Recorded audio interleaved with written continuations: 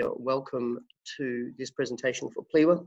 I'm Alex Roseveare, Head of Humanities at Shenton College, and the purpose of this presentation is to identify areas of concern that do appear in which students present the wrong information that may be legacy things taught to them by HAS or non-HAS teachers in primary school, middle school, which carries over into the Year 11 and 12 course, and of course would cost the students marks when it comes to the ATAR exam.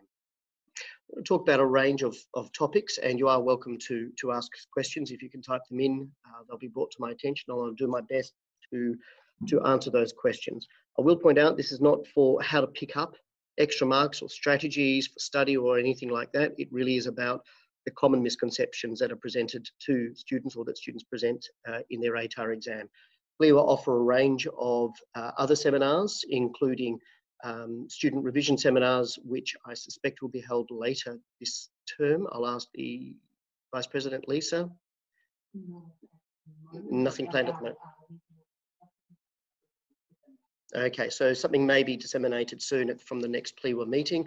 And of course, also PLEWA offer a variety of exams and past exams, which people are welcome to buy. Okay, so let's get started. First thing I'm going to look at the bread and butter of our course in seeing the application of the political legal concepts, and that's High Court. Common mistake with Mabo is less and less often we see this, but it still appears, and that is that we see that Mabo is referred to as a constitutional decision. I don't know where this came from, but it certainly does appear. Mabo is a common law decision. It's a decision that overturned the previous legal position of terra nullius, that is empty land. And because it overturned a significant legal position of the courts, we would consider it a significant case in that it did not maintain stare decisis. Other areas of significance for this case is that it's an excellent example of judicial statutory interpretation in which the legislature recognised that the judiciary had established common law and created a statute law in which to define it better and to also determine what a court hierarchy would be to determine native title. It has led to further High Court cases as well, adding to its significance, Wick, and more recently Toms and Love. And I would encourage politics and law teachers to watch the space in relation to Toms and Love, and in particular the tripart test for Aboriginality, which I'll talk about fairly soon. So that's Mabo covered. Common law, not constitutional, and it is certainly a significant case. Plaintiff S157. Common area of mistake for students here is that they think that the Commonwealth was attempting to unlawfully deport a person seeking asylum, that it's a refugee asylum seeker's case, etc., etc. Really, the crux of the Plaintiff S157 is that it's a judicial case. I think you've just lost my video. I'm not too sure. Something's just changed on my screen, but I'll keep going. Plaintiff S157 is a judicial review case of the judiciary. That is its significance. Yep. Generally speaking, students look at it from a very complex arrangement, and as they try to talk about privative clauses, I don't think privative clauses are really a big thing. I don't think students are going to get what is a privative clause in an exam. But to understand what a privative clause is, it's simply that the Parliament establishes in statute what courts can hear what cases relating to the interpretation of statutes.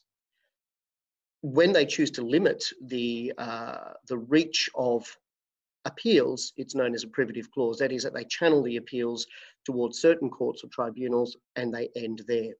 Where our students go wrong is that they claim that the Commonwealth sought to deny the High Court the right to hear an appeal from the Refugee Review Tribunal. This is not the case. The Solicitor General did not argue that the High Court did not have the jurisdictional authority to hear an appeal. I would urge teachers to get students away from that idea that the Commonwealth tried to stop the High Court from hearing an appeal. They did not argue such a case. In fact, what was really being argued with Plaintiff S157 is that the impending decision of a minister to deport a person for failing to properly demonstrate refugee status and get a protection visa could not go ahead because the Refugee Review Tribunal had not actually met. Now, at the time, it looked like the RRT had met, it had made its decision. The minister by law would have to act upon that decision. Unfortunately, or fortunately, it turned out that the RRT did not properly convene. And so therefore the High Court maintained a really good common law principle of the right to a fair trial, maintained the common law principle of due process, and that a person cannot be found guilty, a claim against a person cannot proceed if the court is not properly constituted. So in the case of Plaintiff 157, what we're really looking at here is the judiciary, the High Court, holding the judiciary, in this instance the Refugee Review Tribunal, to account for failing to have properly convened and yet seeking to enforce a decision. I've included there for you Clayton Utz, I can recommend, is a really good website to explain some of the more complex areas of the court systems and cases we discuss. Moving on, Dietrich. This is a problem for a number of students, including one of my own who very recently in an exam identified that Dietrich provides the right to legal representation in courts. First up, it's not a constitutional decision. Dietrich is a common law decision. There was an allusion in the obiter dicta by one of the justices of the High Court that Section 80 could be relevant, but it did not form part of the binding decision of the court. So it sits as an obiter rather than a ratio. Dietrich, not being constitutional and therefore common law, is significant in that the parliaments can choose if they wish to overturn it. They have not. So where students go wrong with Dietrich is that they claim that A, it's a constitutional decision, and B, that all people have the right to legal representation, particularly in a serious indictable offence. To address those two areas, one, as I've said, it's common law. It does not draw on the Constitution in the court's ratio. Secondly, it does not talk about legal representation being a right. Instead, Justice Dean identifies that for a person to be convicted of a crime, there needs to be a fair trial according to law. And in the instance of Dietrich, that fair trial in accordance with law did not happen. What it does mean that courts need to stay trials should a person incapable of providing for their own defence does not have defence. So it's left to states and the Commonwealth to increasingly fund legal aid services so that those charged with serious indictable offences can receive appropriate legal representation, fulfilling the common law concept of a fair trial. The trial can then proceed and hopefully justice would be served. So the takeout from that, it's not constitutional and it is not the right to legal representation, it is the right to a fair trial. And my last one of High Court cases that students sometimes get wrong is the complexities of the uniform tax case. I'm looking at 1942, not 1957. Generally, students seem to claim that the Commonwealth took over the power of income tax and that the High Court ruled that the Commonwealth could do so. You could argue that they did, but students would need to be quite clear in a written response as to what they mean by takeover. Effectively, what the Commonwealth did was that it accessed Section 51, subsection 2. I put it down there as subsection I, which should be double I. It's a concurrent power. The Commonwealth may make law on taxation, and the states may also make law on taxation. In this instance, though, the Commonwealth had always left income tax to the states, and the Commonwealth received its income through company tax, bounties, etc., etc. But in order to finance the prosecution of the war, the Commonwealth needed a more secure and stable source of income, so it introduced an income tax law. Where it became contentious is that they placed it under 4 steps. I can't remember them perfectly, but effectively it was that all those relevant to income tax would have to pay the Commonwealth before they paid a state their income tax. That should a state continue to charge an income tax, they would have whatever revenue generated from that deducted from their grants that they would be given.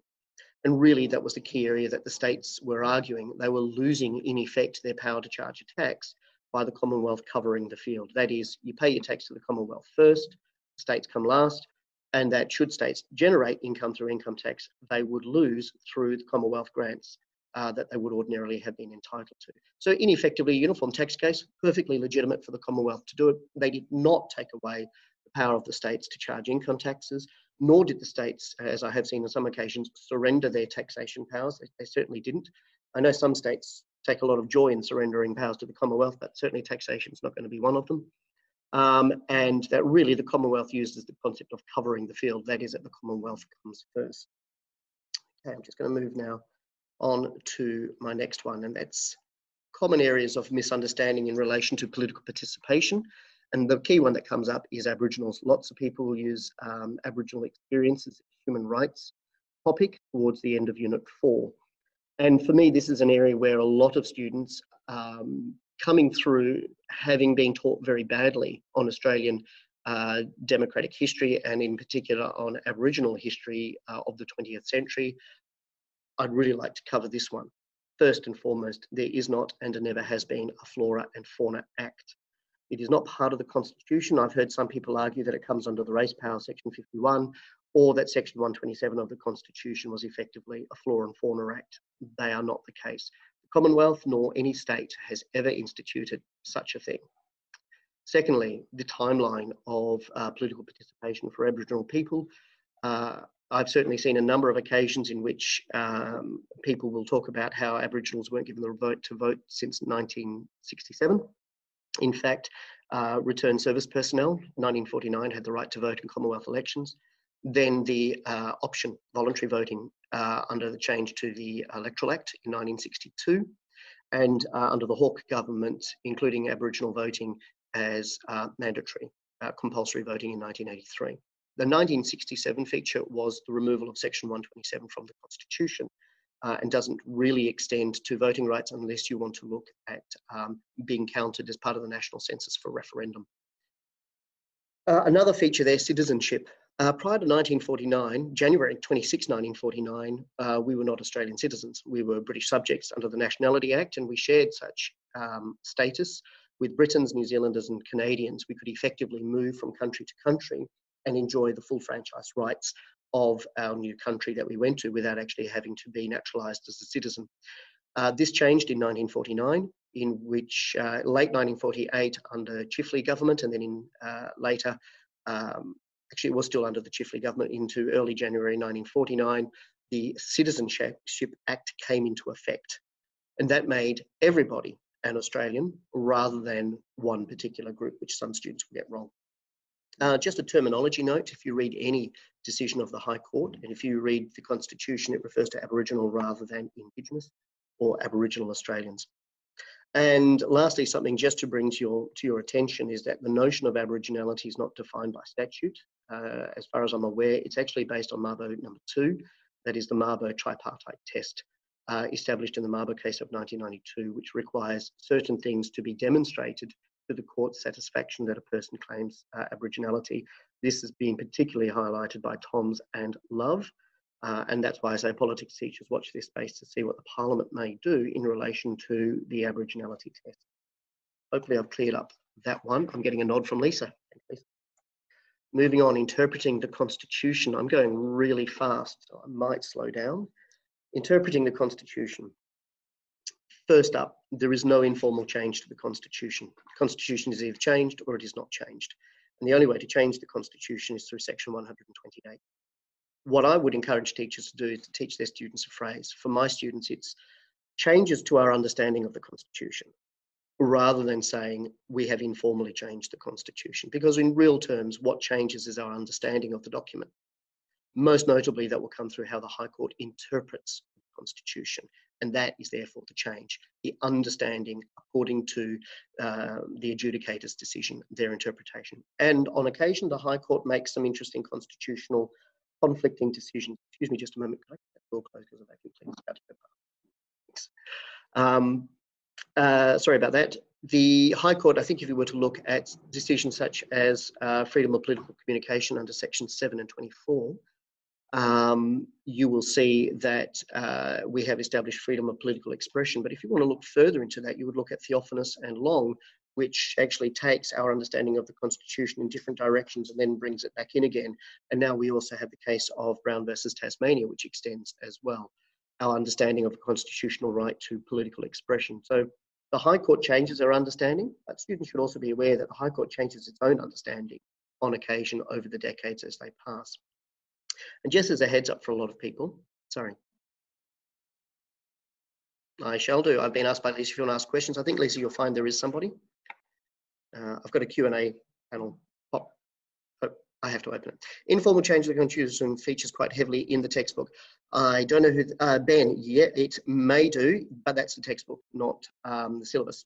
So I think we use the term informal changes as a means to teach, but I would still encourage people to get their students away from the term informal changes and instead focus on the notion of changing our understanding of. So we will use that term informal changes as a shorthand of saying our understanding of the Constitution has. That's my advice. Just get your students to practice writing that short phrase rather than using those two words together. Finally, I'd also talk about that the High Court's, a lot of students will say the High Court's original jurisdiction of the Constitution is set by Section 76I. In actual fact, it's set by the Judiciary Act of 1903. 76 actually says that the Commonwealth Parliament may make the High Court the court of original jurisdiction on the following areas. It doesn't actually say that it has to. If the Commonwealth Parliament wished to, they could establish their own constitutional court to interpret the Constitution. Of course, that court could be subject to appeal under Section 73. It's an area of academic interest. But if you want to be precise on the original jurisdiction of the Constitution being held by the High Court, it's not by Section 76I, it's actually through the Judiciary Act of 1903. Again, if you have any questions or if you want me to slow down, please tell me. I'm talking fast because I'm going to lose my voice at some point soon. Also, unchallenged legislation does not change our understanding of the Constitution as much as our understanding of federalism.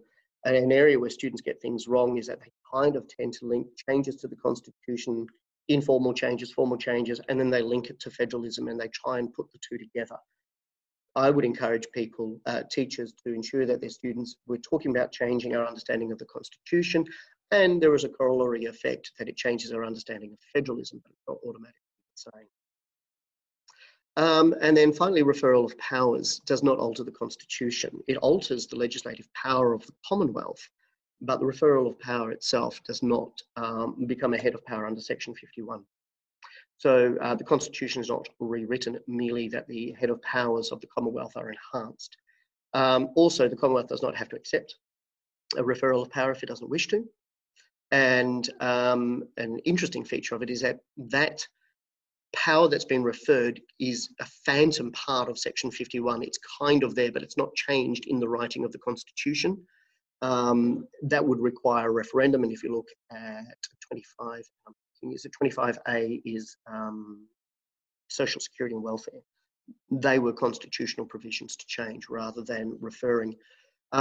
Once a power has been referred under Section 51, that originating state can continue to legislate on it if they choose. It's just that the Commonwealth would automatically overturn it if they want. Now, moving on to, this is going to go a lot quicker than I was expecting, moving on to another area, and that's executive accountability. And I'm sure anybody who's marked for a while, if there's any markers of the ATAR papers out there, I don't know who you are because we're not allowed to know. I'm sure you would agree that question time is a headache. Key mistake that students make about question time is that they see it as a legislative accountability. I'm not sure where that comes from. It's a legislative mechanism. Now, I should say a legislature mechanism of holding the executive branch accountable. So please try to keep your students aware that question time might belong to the Parliament, but it is about holding the executive accountable. Question time is often seen as being wonderful in the Senate because the Senate is balanced and the Senate isn't controlled by the government and the opposition and the crossbenchers all work in harmony, holding hands, etc., etc. I'm going to disprove a bit of that through a couple of these slides. There are problems with the question time in the Senate.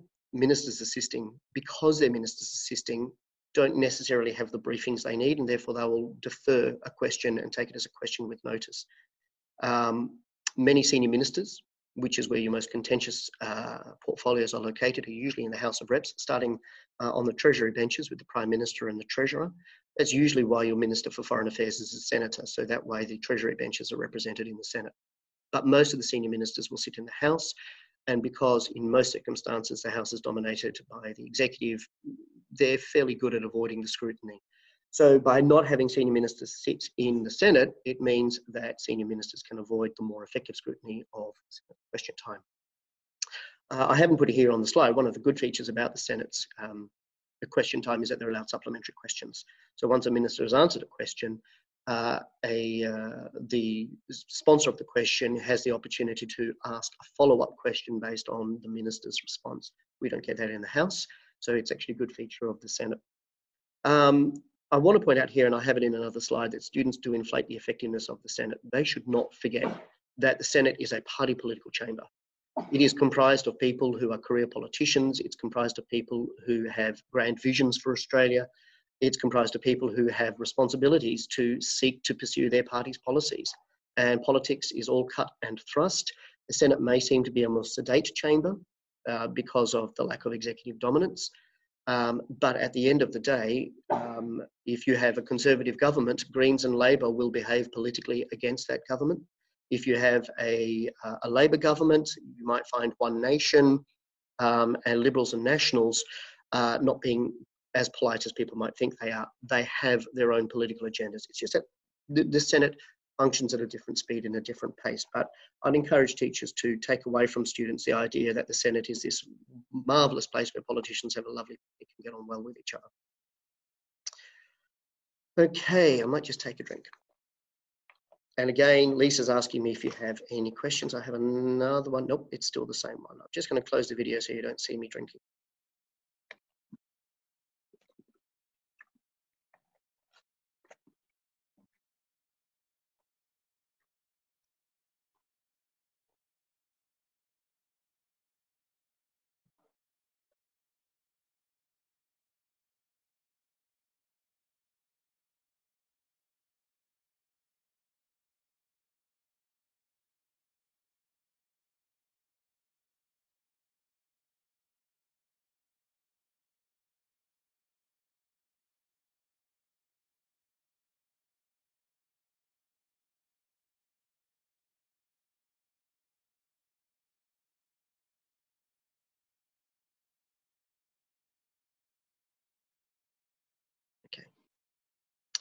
Okay, sorry about that. There we go. I should be heard now, hopefully. Yep, that's all come up.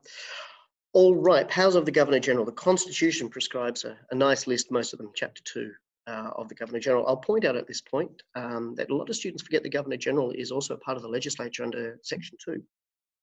So a tip there for people, and it's not here on the slide, is that if students are looking at who the Governor-General is constitutionally, almost all of them will focus on Chapter 2, which is good to focus on Chapter 2. That's a really big part of it, but no good answer should go without mentioning the legislative powers of the Governor-General. That is the fact that they represent the Queen, who is cited first and foremost in Section 1, the establishment of the Parliament, their ability to suspend and dissolve Parliament, to deny royal assent, which never happened, of course, and of course to call for a double dissolution.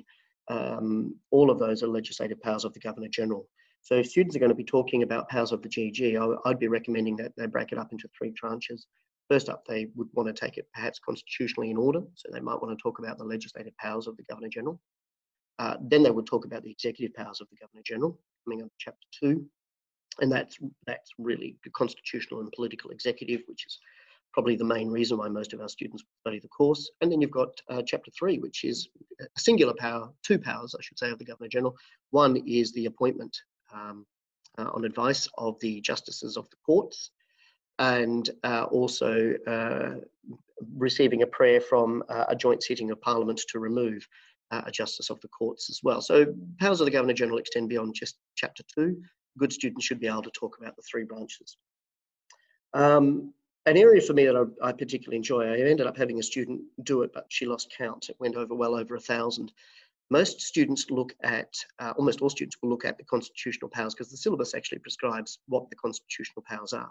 But the syllabus doesn't prescribe only. It actually says that students should look at the powers of the Governor-General, including the constitutional powers, and lists Section 62, 63, 64, etc. Governor-General has enormous power. The vast bulk of legislation passed by the Parliament actually empowers the Governor-General in council.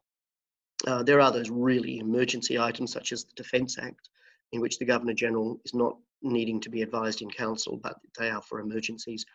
But the fact that the Governor-General is actually the person in whom statutory power and authority is placed is significant. So when the Governor-General issues new orders in relation to the regulations of the public service, that's not a constitutional one, that's a statutory power. When they are invoking features of, say, officer training for the Defence Force, that's coming under the statutory powers under the Defence Act. If they want to change the flag, that's coming under the Flag Act. They're not constitutional. So the Governor-General has a lot of very, very important statutory powers. If you wanted to use a couple of them recently, their power to call a Royal Commission comes under the 1901 Royal Commissions Act. Their management of the Senior Public Service, removing a senior public servant, comes under the Public Service Amendment Act 2013. So they have those ones. One of my favourite ones, which sounds a bit strange, why anybody would consider the Ministers of State Act to be a favourite piece of legislation, but it's really relevant for Section 64 of our course, and I'll talk about that in just a moment. But the Governor-General power are beyond the Constitution. They also include statute. My advice for students, don't spend a lot of time talking about statutes, but if they want to go for those richer marks, they should be identifying that outside of chapters 1, 2, and 3, the Governor-General has statutory powers. I've also put in here something that doesn't come up a great deal in past textbooks because it hasn't really been a problem. Generally, we enjoy governments with executive dominance, but 2010 and 13 and a couple of months for Scott Morrison, government held a minority.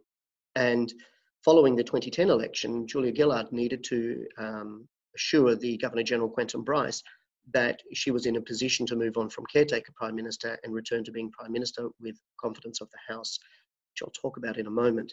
But every now and then, the Governor-General will need to be involved in the formation of government. This happens in the case of 2010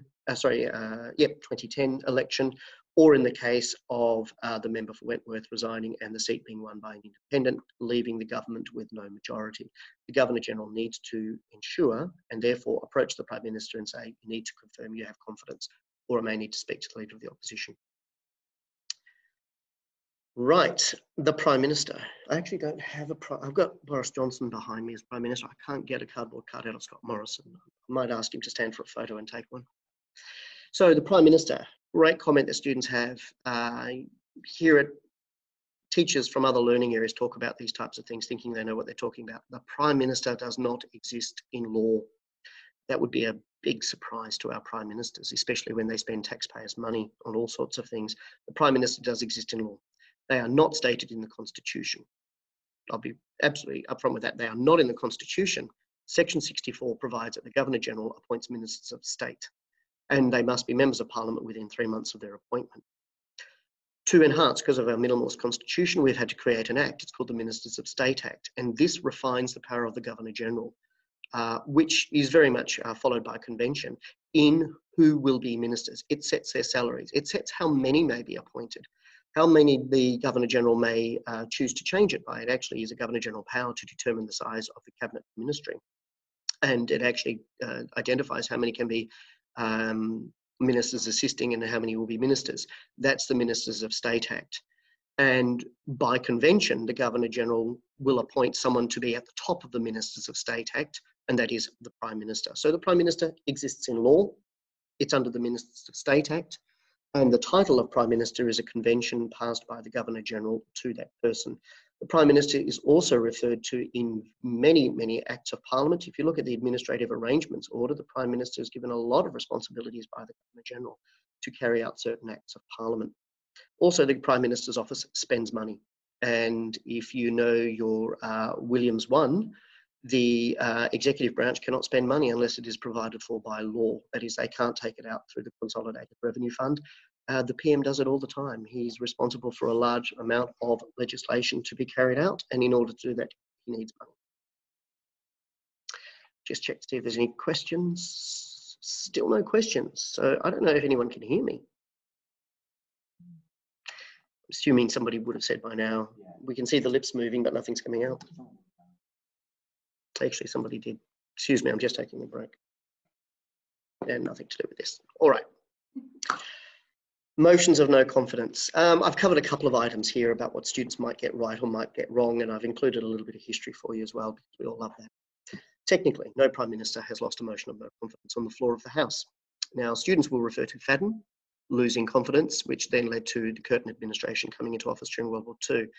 Fadden didn't face a motion of no confidence. What he actually faced was an alteration to a money bill, and that alteration was by £1. But it was deemed at the time that to have a money bill altered was seen as a loss of confidence, and therefore he resigned his government. And Governor General Gowrie then asked the crossbench if they would support, that is, two crossbench members who had supported Fadden's minority government in 1941, if they would support John Curtin, and they did, and that is why Curtin was able to become Prime Minister with, in the first instance, without having to face election. Governments may also resign, excuse me, sorry, Dane, it's over there. Governments may also resign on a central policy issue. This has occurred 4 times to my knowledge. Twice in 1904, that was a doozy of a year. Once in 1929 and the other one in 1941. Students don't need to know it, but if they are going to be looking at the conditions under which the executive branch will resign, it will be not because they've lost emotion and no confidence in the House. That's not happened.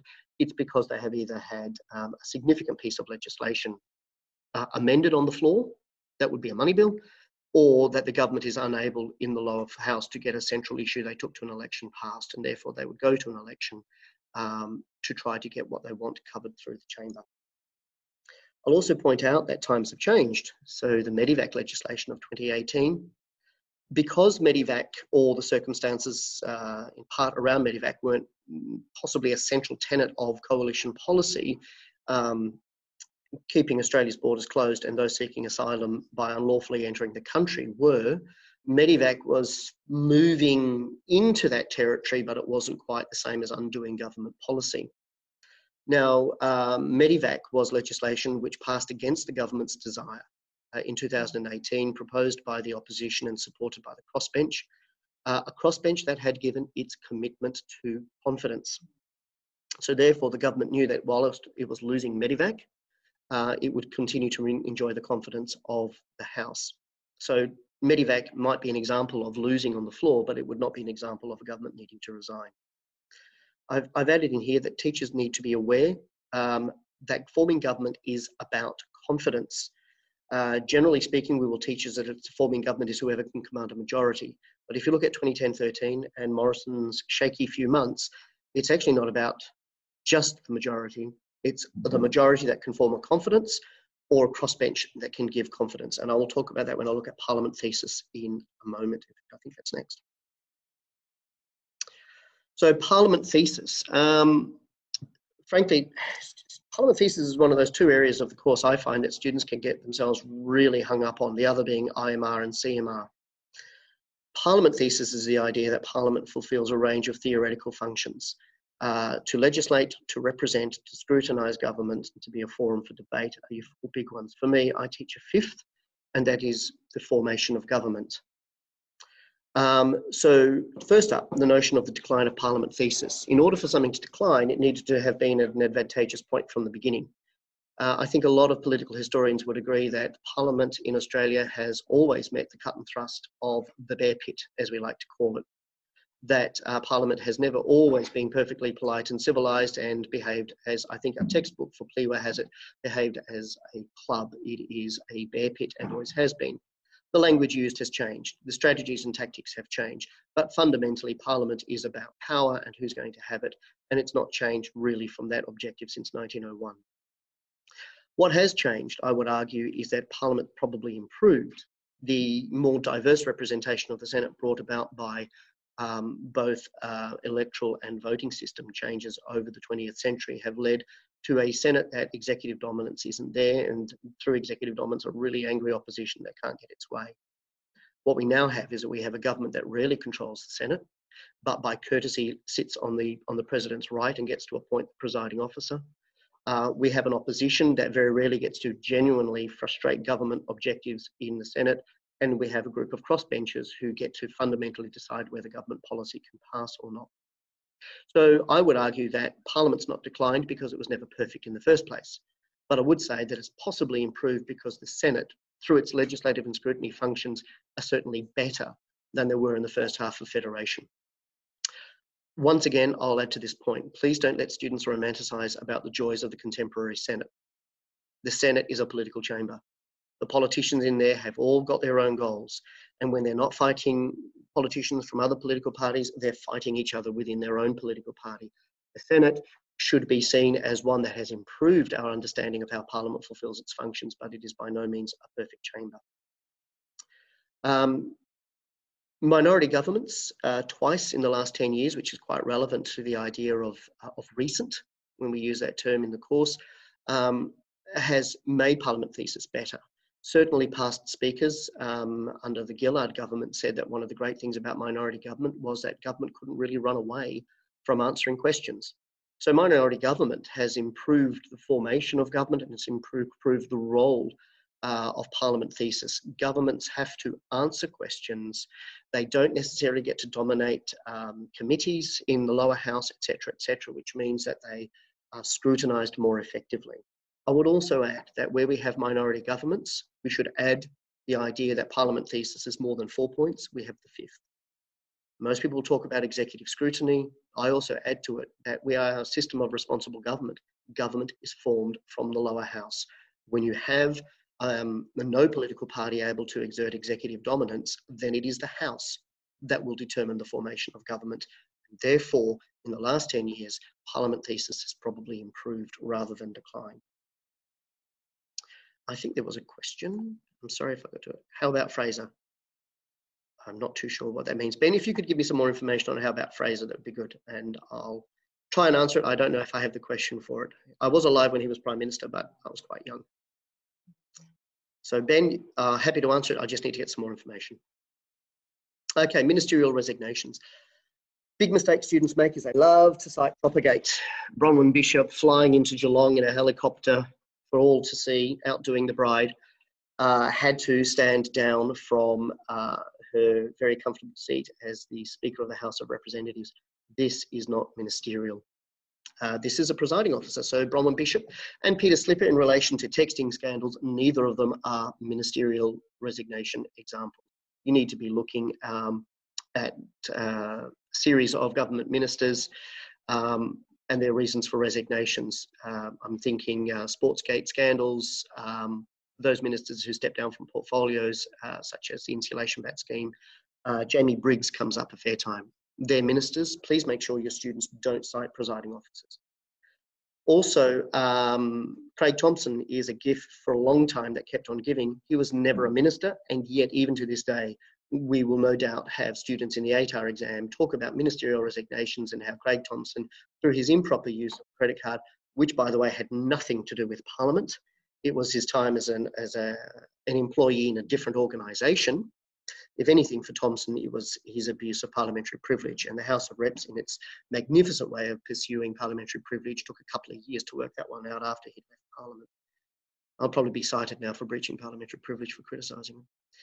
And my last slide, human rights. I have got something, I think it's back from Ben. I mean, as a PM who lost a vote of no confidence, he didn't resign as convention would dictate. Ben, I'll take that as a question with notice. I'll pretend I'm a minister assisting in the Senate, and I will look that up. I did research extensively to look up votes of confidence, and according to the parliamentary website, no Prime Minister has lost a vote of confidence on the floor of the House, but I'm more than happy to look that up. And if that's the case, we'll make an adjustment to this slide, but that is news to me. And now just going over, there's actually a few more. Here we go. Postman secretary while he was caretaker Prime Minister. Oh, actually, I see what you mean, Ben. In this instance, no. There was a motion of confidence that passed the House of Representatives, but it didn't reach the Governor General. I would actually, if a student was to say that in theory, a Prime Minister has lost a motion of no confidence, and that was Fraser on the floor of the House of Representatives, I would say very good. I would seriously consider giving it marks, but I'd have to just double check. I think the Governor General had already issued the writs to dissolve. I'm getting some nods from Cheryl that the Governor General had issued the writs to dissolve the House of Representatives, so its motion may not have even been properly constituted because the House should not have been sitting. Either that, it certainly did not reach the Governor General. By the time it reached the GG, the House was no longer an effective force. It was spent under Section 5, and so therefore any decision pending the Governor General's approval was void at that point. I hope that answers your question, Ben. I'd steer students away from that one because but it's a really good one to make, and I'm going to look that one up tonight because I've got nothing else to do. And there's another question. Yep, you're welcome. Thanks, Ben. Human rights. Human rights. I really encourage my students not to do human rights essays because they write really great English essays on how they feel. Really great university pamphlets come out of these essays. First up, Australia has an outstanding record on human rights protections. Cato Institute ranks us number 5 out of 162. I think Human Rights Watch ranks us number 2. Ultimately, such indices are actually going to be determined by the culture of the country in which those indices are formed. Some countries value particular things more than others, but fairly consistently what comes through that is Australia is an excellent source of human rights protection. Historically, it may not have been good, but at the moment it's considered, and for certainly a number of years, it's been seen as pinnacle of human rights protection and a role model for the world. We don't have a Bill of Rights, and in that, a lot of students do stress that we don't have a Bill of Rights, therefore our human rights protections can't be good. My preferred way of talking about human rights protection is to refer to a culture of human rights. Given that our entire political system is predicated by convention, so are our human rights protections. They are predicated by a convention or a culture of a fair trial, of liberal democratic principles, etc., that when breached cause outrage in our community. We also have a body politic that, for all its party politics and for all its desire for power, actually genuinely values human rights protections and genuinely values the liberal democracy we live in. Some people might call me an optimist, but I actually think we have a very strong liberal democratic culture in our country, and that is why we record so high as protecting human rights. I could also bring in there, lots of countries have bills of human rights. My students in Year 11 study North Korea, and they have a great laugh at their human rights protections according to their constitution, and then when you actually look at what life is like in there. So students make the mistake of assuming, A, that we're poor at protecting human rights because somewhere along the way someone has told them great stories about how terrible we are or have been. In actual fact, we're very good at protecting human rights, and that's internationally recognised. And second, students will use the lack of a Bill of Rights as evidence that we're not good at protecting them. I would counter that with culture of human rights protection is actually very, very strong. On this one, I would appeal to politics and law teachers. You are the authority of academic politics and Australian political history in your school. I certainly do hear teachers from out of my learning area expressing strong political opinions on things that are based on pamphlets, based on something they've read somewhere. And so I spent a lot of time trying to actually reinforce what the actual truth is. I put that out to you as politics and law teachers. Know what the truth of Australian politics is, know what the truth of our history is, and make sure that our students are well informed about what those things are. That is the end of my presentation. So it went for about 45 minutes, a little bit less than I expected, but I'm very happy to take some more questions. And if I have a 7th one up here. Nope, I don't have a 7th one. I've got everything from Ben. Okay, so what I'm going to do is I'm going to pause this for about a minute or two and see if any of you have got any questions you want to ask me.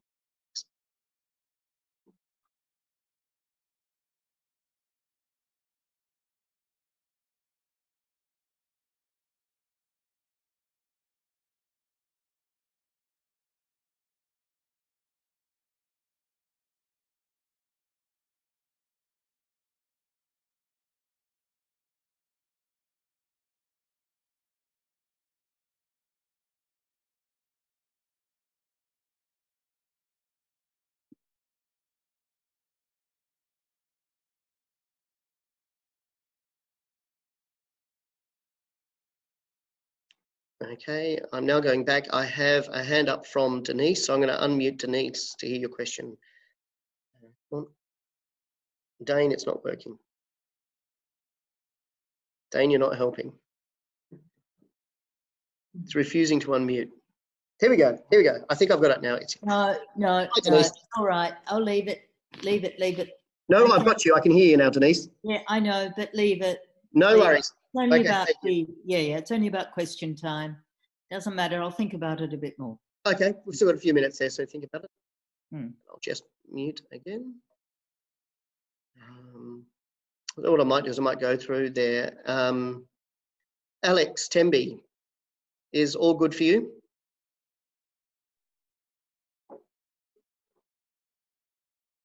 Alex. Oh, you might not have a microphone. I won't continue to do that then. I'll just let people put their hand up. Someone's got their hand up. Denise, if you could just take your hand down, please. Thanks. There we go. Thank you. Okay. Anything else? I could do some Plewa news.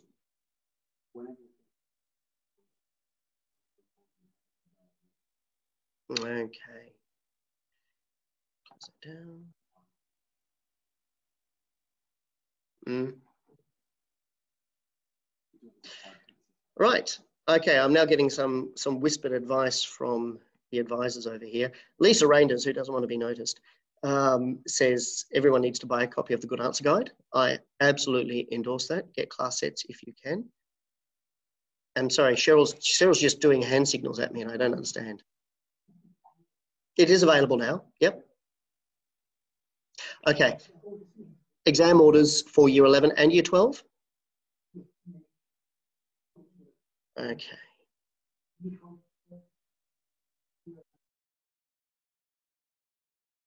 Sorry, everyone. I actually can't see myself anymore, so I don't know if they can see me, but I'm getting advice from here. So Year 11 exams orders come out next week. Yep. Orders will be online next week for the Plewa exams. They are excellent exams with marking keys. And I do know that the Year 11 exam now has a new feature. I don't know. I'll be publishing the new feature. The rationale. We've explained why. Material, I see your hand there. We've actually explained why we're asking the questions we're asking in the Year 11 exam. So it links really well to students' understanding for Year 12, that they understand that the questions we're asking are important. I've got a hand up.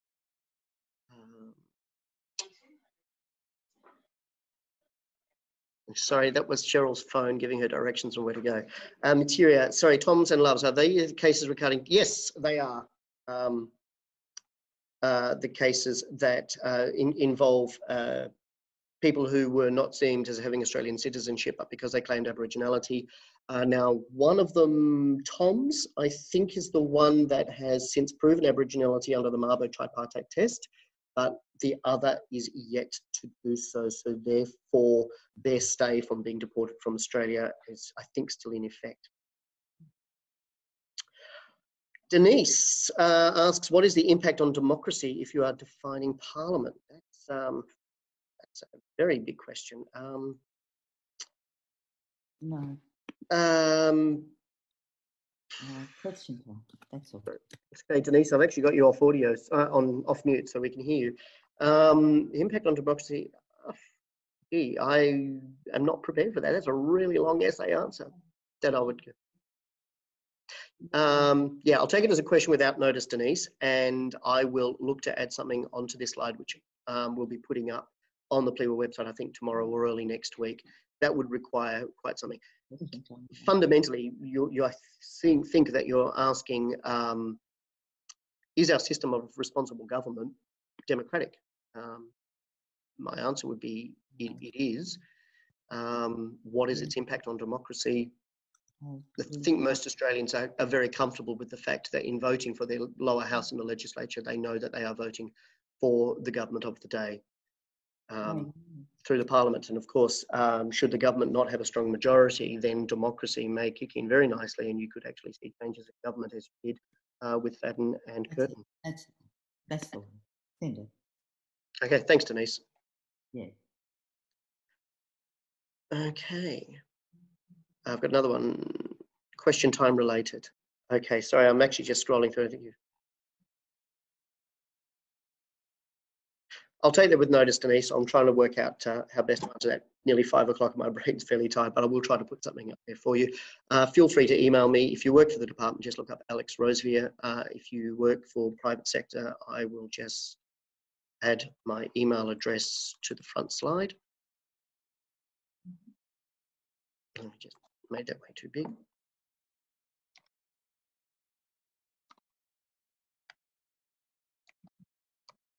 So if you have any questions, you can send that question to me, Denise, and I'll try and give a more detailed answer as well. Okay, I'll just learn one more time. Witness K trial. Don't know about the Witness K trial, Ben. It's a rule of law question from Cheryl and Lisa. Do you either want to talk about it? Is there, what I'm going to ask is, are there misconceptions about witness K? It's still going. The case is still ongoing, so you wouldn't be expected to refer to it. And it was recently. There we go. If you go to the PLEWA website, Ben, there is something on witness K trial. It's something I'm going to have to look up. There are so many cases to know. Sean Hindley, how significantly did the leadership changes during the last decade affect parliamentary thesis? Look, they certainly affected the functions and performance of Parliament because of the flow-on effects. The loss of Rudd to Gillard led to an election which had a profound impact on the government in that it was returned without a majority. That in itself therefore changed parliamentary performance, because now there was a government that was being very effectively scrutinised by an opposition that was enhanced, that was weakened by a crossbench that could change its mind at any point. So the leadership themselves don't directly affect Parliament thesis. It's when the leadership changes lead to other things, such as Gillard calling an election or Turnbull calling an election, and the public punishing the political party that was in government, leading to a diminished government for Gillard minority, for Turnbull 1-seat majority. That emboldened the rest of the chamber to hold the government much more effectively to account. So it really improved its executive accountability mechanism.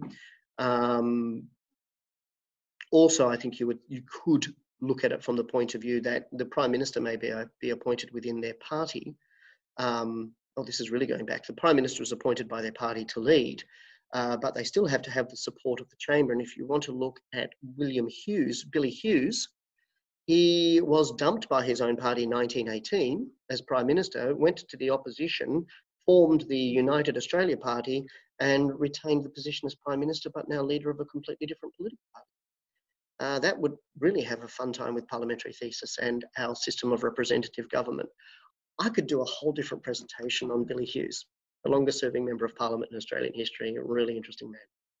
So Sean, hopefully I've answered your question in that it is that the leadership changes shouldn't directly affect Parliament thesis. It's the flow-on effect that once an election is called shortly after for a Prime Minister to confirm their rights to be in government, if they don't get a clear majority, then it will certainly weaken their performance, and the executive branch will be held accountable much more effectively. Just ask Tony Abbott. I'm going to see if there's any more witness K. I've asked a human rights question, Ben. Scroll up. Okay. While I agree with your assessment of Australian human rights being generally excellent, would it be fair to teach? Absolutely, Ben. Absolutely, I do agree with that at all. We do need to cover those. I wouldn't want to gloss over the idea that our human rights are perfect. There are certainly some significant issues that arise with human rights protections. Aboriginal people in remote communities in relation to processes of the law is a significant area, and access to the law. Those kinds of issues are the ones which come up, and for asylum seekers as well. And I'm glad you used the term asylum seeker. It is a technical distinction from that of refugee. So thank you for your question. You are right. I've probably made Australia look perfect. It's not. There are problems, and students must certainly know what problems continue to exist. I would just ask them not to wax lyrical about them. Would Barnaby Joyce resigning be an example of ministerial resignations? Anonymous attendee.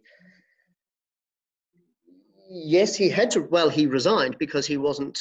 Actually, I'm seeing it from 2 points of view. He had to resign because he wasn't fit to be a member of Parliament under Section 44I, but he also resigned, of course, because of an extramarital affair which didn't meet what we would call the pub test, that probity and propriety. I think in this instance, probity.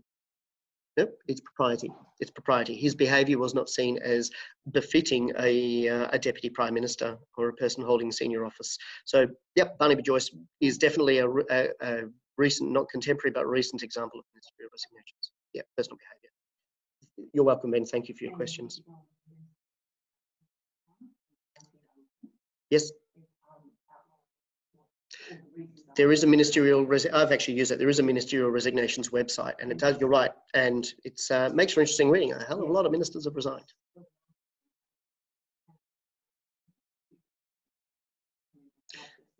Senator Matt Canavan, the most recent one. And that's actually, Lisa's just told us that Senator Matt Canavan disputed policy with party leader. Under collective ministerial responsibility, he needs to resign, and he did so. But what I've done, what I aimed to do with this presentation was teach where we go wrong, or where our students go wrong, by talking about things which are not true, or by having a very weak understanding of something, failing to have a complex understanding or trying to simplify something.